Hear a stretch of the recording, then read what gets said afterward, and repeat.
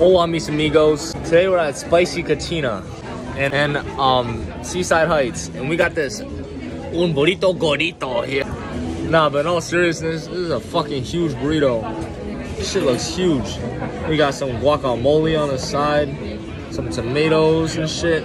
You know, I got the beef burrito. This thing is big. It's like the size of my head. This shit's huge.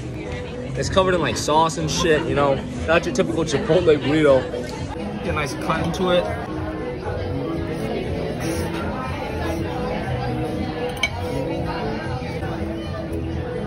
It's pretty good. It's pretty good, man. I don't know what the sauce on top of it is, but it's pretty good. Alright, second bite. Give my voiceover on this big ass burrito. I give it a 6.2 because it was decent at best. It was big as hell and it was kind of expensive. Plus, there wasn't enough guac. This shit was kind of ass.